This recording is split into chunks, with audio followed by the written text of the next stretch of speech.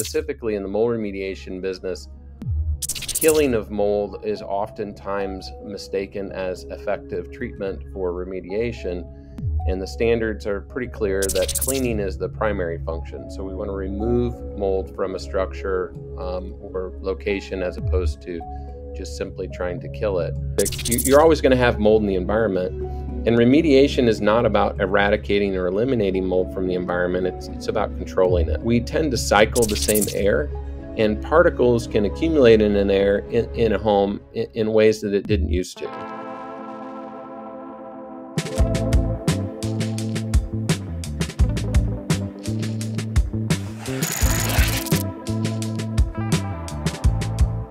Hi, Brian.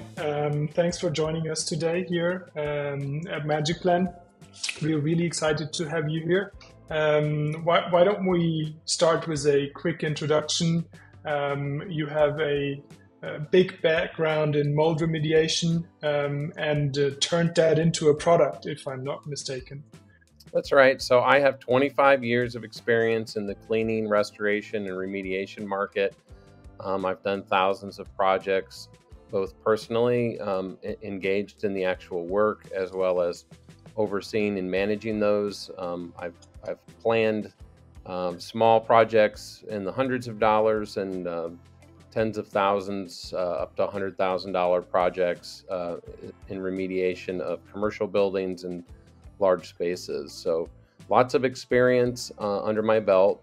One of the biggest challenges that we found in the industry is that there was an excessive use of chemicals. So it's specifically in the mold remediation business, killing of mold is oftentimes mistaken as effective treatment for remediation.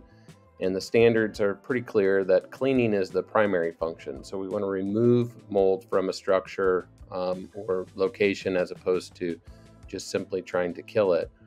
In the process of doing that, you run into different types of cleaners, and unfortunately, many of those cleaning products can be dangerous. So they can cause chemical burns, caustic burns, oxidation burns. And it was a problem that we've had here in my local business in Indiana. So Central Indiana, I'm the president of Indiana Mold Remediation, and we have, had guys in the past that have had chemical problems with burning around gloves or masks just simply from using the existing product line. And I saw a pretty desperate need for a reduction in the amount of chemicals that were being used. So I partnered with a friend of mine out of Carnegie Mellon University. Terry Collins invented a new technology called TAML technology, and it uses a catalyst that is a biomimicry technology that's based on an enzyme in the body. So the body uses oxidation to remove different contaminants from the bloodstream, and it does that with a peroxidase enzyme. Well, there's an active side of that enzyme. There's an active part of that molecule that actually does the work. We call it the business end. It's the business end of the molecule. So Terry was bright enough and smart enough over the last 30 years to mimic that technology in such a way that it can be utilized outside of the body. And that's TAML technology. The current version of that is NT7, new TAML number 7. And that's used to formulate dot cleaning products, which are dry form products that are easy to transport, easy to store, and they don't have the same characteristics of many of the cleaning products in the industry that can cause physical damage to our bodies. They're less likely to do so, but yet they still have the power and the capacity to do some really deep and intense cleaning. Cool. So cleaning up people's homes. Let's go back to you mentioned about concentration is a big factor, but how do you go about your kind of updated and new standard using the dot cleaning product? Yeah, dot's not magic. So you guys are magicplan. I think you've got a beautiful setup here. It certainly will help, tracking jobs, and it makes bidding jobs so much easier, especially for the small guy. I think that's fantastic. Dot's just a tool, just like magicplan is a tool. You still have to do your job, and dot cleaner is just is just a tool that's used in the process. So it can be used as the primary cleaning product between HEPA vacuumings, and dramatically reduce the effort and the time involved without increasing the risk. It does a great job of displacing high strength hypochlorite products that have become very common in the industry for getting rid of staining in structural lumber and on other surfaces. So DOT certainly makes that better, but the cleaning mold remediation industry hasn't changed all that much.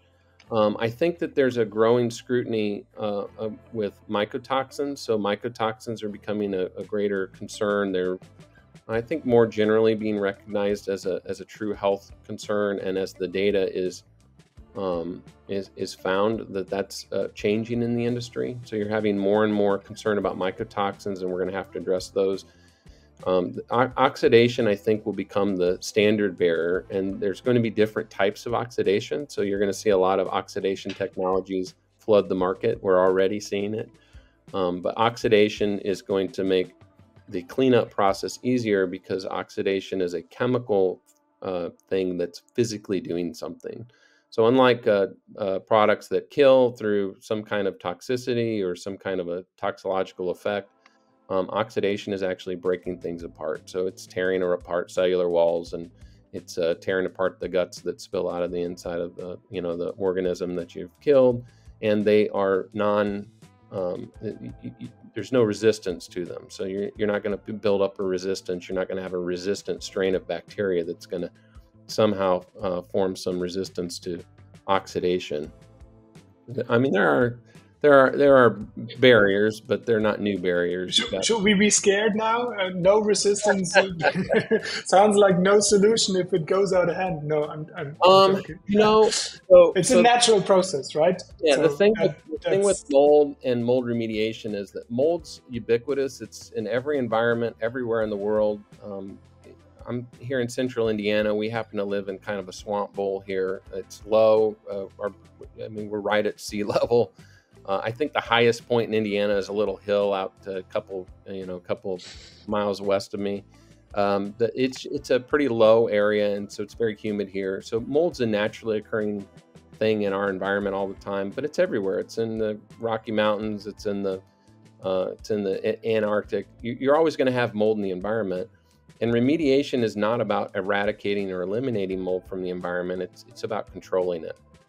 So we are finding that in new construction, where we've made homes tighter and more energy efficient, that we tend to cycle the same air, and particles can accumulate in an air in a home in ways that it didn't used to.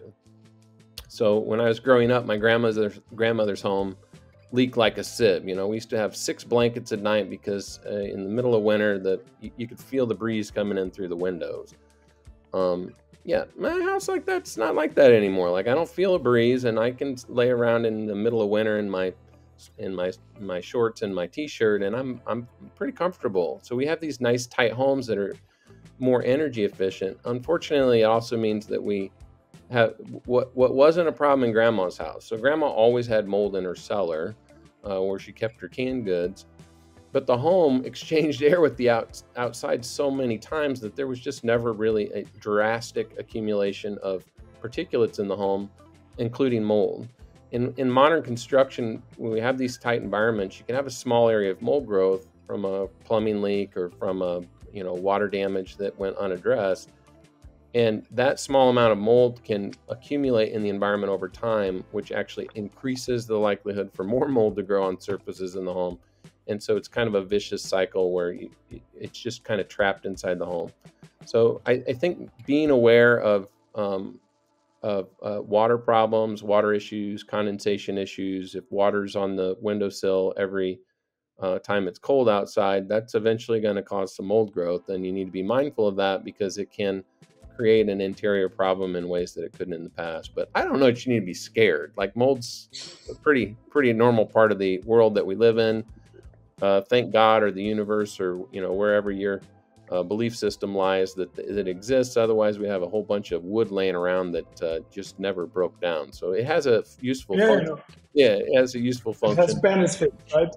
Yeah. The penicillin that you injected last year because you had a sinus infection that's comes from mold. So penicillin is a direct derivative from penicillium mold. You mentioned it earlier. It's all about the concentration, right? Yeah, It's that's it. not just for the chemicals, but also for the mold.